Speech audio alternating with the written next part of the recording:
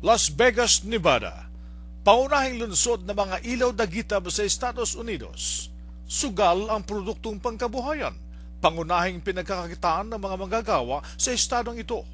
Ang mga nagagandahan at naglalakihang gusali nagsilbing atraksyon sa mga turistang hangad ay hindi lamang maglibang at sa halip ay nagbabakasakali ring tamaan ng jackpot sa masying kinahuhumalingan. Ang lungsod ay naging sentro din ngayon ng entertainment, paligsahan ng mga iba't ibang uri ng palabas sa mga entabladong nagagandahan, kanya-kanyang gimmick upang maakit ang mga turistang nagdaraan, maging sa mga imbitadong dayuhan. Sa puntong entertainment, mga Pinoy ay namamayagpag na rin sa larangang ito. Mga bandang Pinoy, singers at iba pang kauri sa larangan ng entertainment industry ay hindi pahuhuli ang mga Pilipino. Isa sa mga nangungunang grupo ng Pinoy na tanggap at tinatangkilik ng iba't ibang lahi dahilan sa kakaibang estilo ng pagganap at presentasyon sa entablado.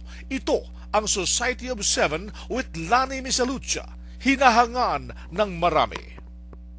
Magaling sila, kaya nga yung mga Amerikano nga nakapanood sa kanila, hindi makapaniwala na Pilipino pala itong mga ito.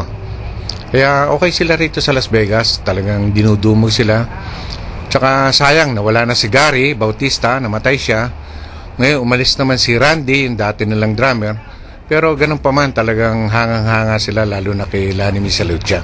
Wholesome ang show nila, maganda, nakakatuwa, sulit ang mga ibabayad mo. Hindi naman gaanong kamahal, pero sulit ang bayad para manood. Very highly spirited American and a great group. It's the second time I've seen them and I'd like to see them again. Ang repertoire ng grupong ito na one of a kind ay pinaghalong blues, ballads, comedy at impersonations ay umani ng reputasyon bilang isa sa most entertaining at energetic shows sa Las Vegas Strip. Ang unique variety show na ito ng Society of Seven ay nabansagang Fabulous Masi ng pahayagang Las Vegas Sun at a strip staple ng Las Vegas Review-Journal. Ang Society of Seven ay binubuo ng 7 kalalakihang Pinoy-American performer. Ang iba'y mula sa Hawaii at tinagurian silang mga finest performers doon with an eclectic mix of talents. Pang-8 ang nag-iisang sexy, si Lani Misalucha.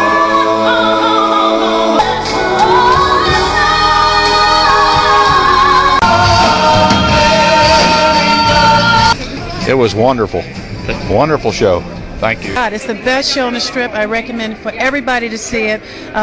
If you wouldn't enjoy Vegas until you see this show. I've never seen such great entertainers. I call them the true soldiers of entertainment. They just keep going on. And Lani Misalucha has got to be the best singer on the market, and I mean worldwide. I used to sing until I met her and I stopped, so she's the best. Everybody come out and see her and you will enjoy a fantastic show. Ang grupo ay hindi lamang manganganta. Sila rin ay hasa sa lahat ng uri ng mga instrumento tulad ng horns, keyboards at gitara. Kabut-but rin ang kanilang talento sa comedy na tanggap ng manonood. Samantalang ang nag-iisang babae, si Lani Misalucha, ay dynamic performer ang tawag sa kanya. Naidagdag ang kaseksihan sa grupo ng kalalakihan at lumutang ang talento at kakayahang mapabilib ang manonood sa kakaibang showmanship dala ng kanyang teenage kung kaya't siya ay kuriang Siren of the Strip. Sa kanyang pag-awit, napakadali nitong ikapyo ang tinig mula sa ballad to pop rock at jazz. Kadalasan niyang nasusurpresa ang mga manonood sa kanyang biglaang matinis na operatic voice sa seasoned soprano voice nito. Kayang-kaya rin itong gayahin ang tinig ng mga sikat na mga awit tulad din na Toni Braxton, Whitney Houston, Celine Dion, Mariah Carey at maging si Barbara Streisand.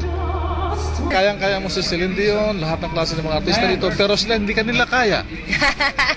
Ang sabi ng tao, magaling ka. Ano masasabi mo sa reaction? Well, salamat. If the people really think that na mahusay nga si Lani Misalucha, well, I am very, very happy to know that, and I'm very thankful that people think of me that way. May plano ka ba na mag-perform all over the world? Kung merong chance po at kung merong oportunidad, bakit hindi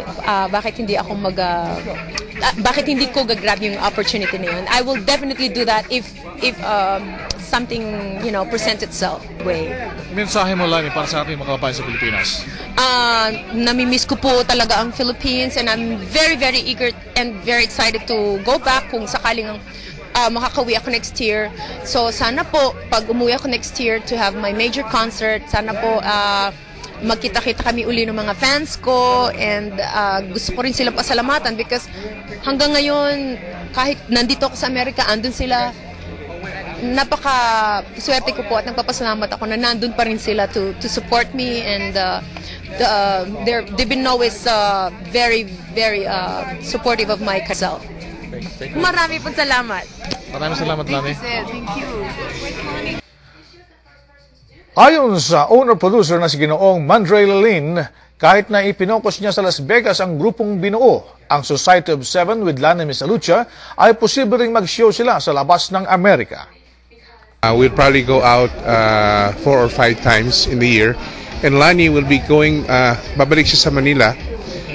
She's doing a show at Cebu, March 10, and Araneta, March 17. And she's going back to Manila to launch her new album. May plano ba kayong gumawa pa ng isang grupo na katulad nila? Sa ngayon, we're focusing on this group because Las Vegas is our focus, and our goal is to elevate the Filipino artists in Las Vegas as a main show, as a headliner attraction, and we're accomplishing that by focusing here.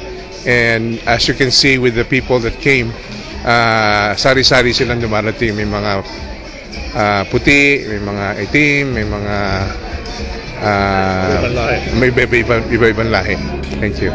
Anong mensahe po ninyo sa mga kababayan natin sa Pilipinas na nanonood ngayon? Ang masasabi ko lang ay ang mga Filipino ay talagang magagaling as a testament to Lani and the Society of Seven. And if given the chance, they would excel and will be at par with the world's best. And I also thank all the Filipinos for their support of our show. Mula sa Las Vegas, Nevada, Formento reporting.